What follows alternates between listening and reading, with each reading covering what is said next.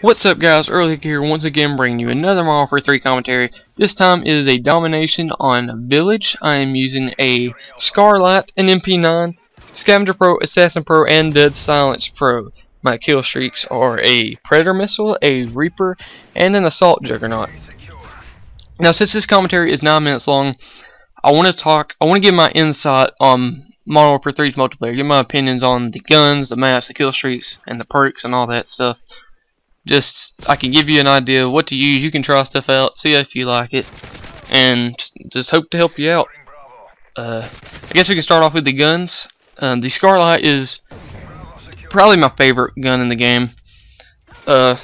Really, the only guns I use are assault rifles. So, in most of the gameplays, you will see me using assault rifles, but a lot of times I'm gonna have to switch it up to keep things a little bit fresh, you know. So you will see a lot of gameplays of submachine guns, LMGs, maybe the occasional gameplays of snipers. I really hate snipers, quick scopers, just anything with sniper rifle. I just hate it.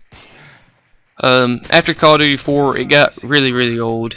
Call of Duty 4 was like the only good sniper game, I guess you could say. But yeah, anything with a sniper rifle I just absolutely hate. So but I will give you a sniper rifle gameplay, don't worry about that. But yeah, the Scarlet, definitely my favorite gun to use. I don't really know much about in-depth of the guns and stuff, like time to kill, the headshot multipliers and stuff, and all that, and how many rounds it shoots and all that. So I'm just gonna give you the basic, my opinion of the Scarlet. It feels like it's high damage, it kills people fast, it doesn't have much recoil. That's pretty much it.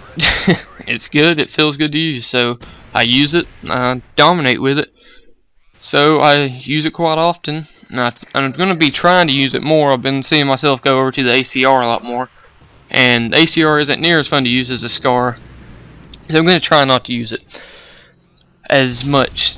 But yeah, as you saw in my last gameplay, that's what I was using. So I mean, expect more gameplay of the ACR, but not near as much as the Scar, I guess. But I guess we can start talking about the maps.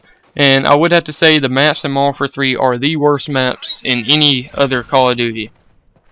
The only Call of Duty I haven't played is Call of Duty 1, so I guess I can't say of all the Call of Duties, but nobody really cares about anything multiplayer-wise before Call of Duty 4, I guess. Everybody says Call of Duty 2 multiplayer is good, but I bought it a couple of years back. All anybody did was snipe, and like I said earlier, I hate snipers, so I got rid of it very quickly.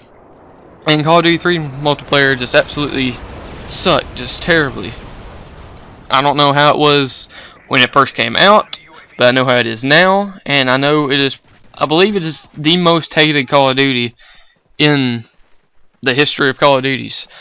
When you see people's top 5 Call of Duties or whatever, their top 3 whatever, and their most hated Call of Duty 3 is never on their favorites, and it's like always in their least favorites and most hated. So I'd say it is the worst Call of Duty.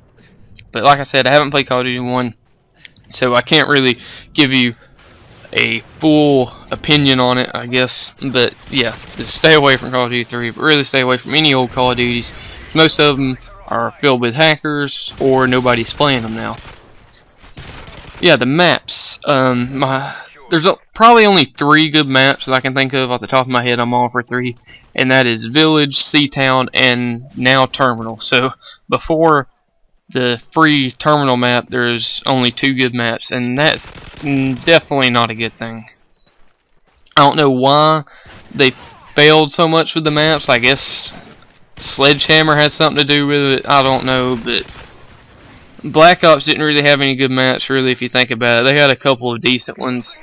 Nuketown was great, everybody loved Nuketown, obviously that's why it's coming back in Black Ops 2, or a different version of it, I don't know. Somebody knows if it's going to be the same, or if it's going to be just a slight different version, then just comment below, because I've been wanting to know that, just been too lazy to look it up.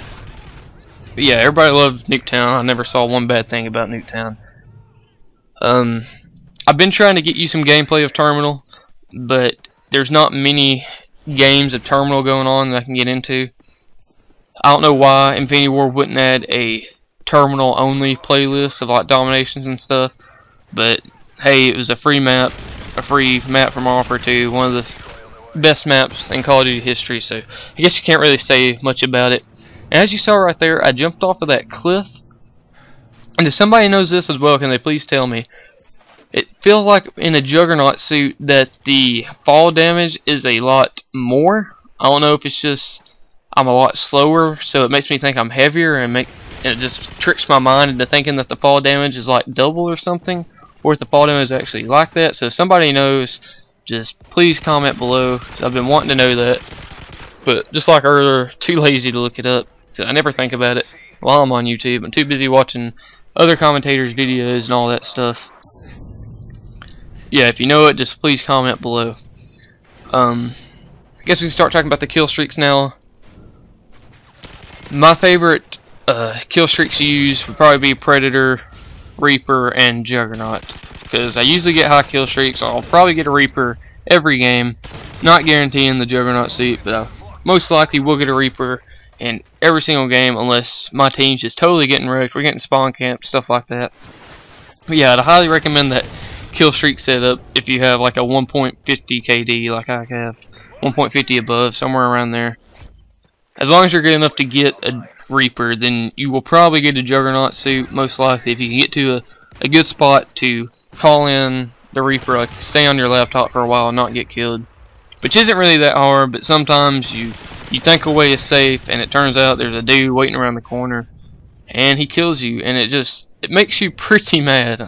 Because the Juggernaut, you don't really see many people get Assault Juggernauts, because they're a 15-point streak, kill streak, whatever you want to say.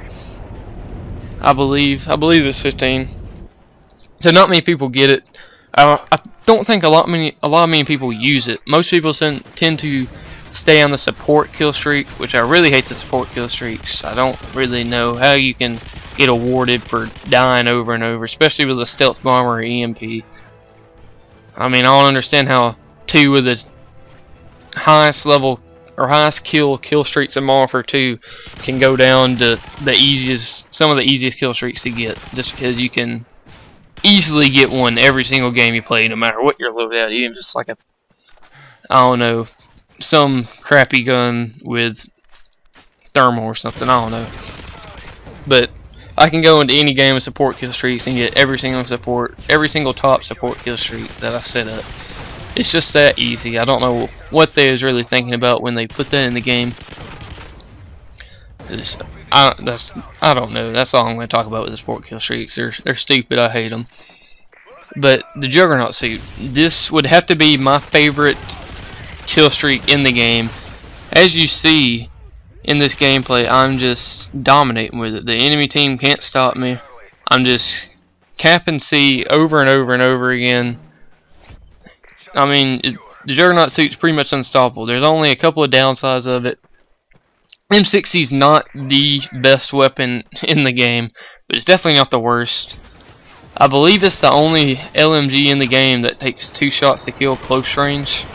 I believe all but the M60 take 3 shots in any range, but the M60 takes 2 shots to kill at close range. But the video is ending.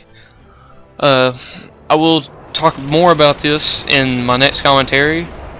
Please like the video, comment on the video, favorite the video, and goodbye YouTube. I will see you in my next commentary.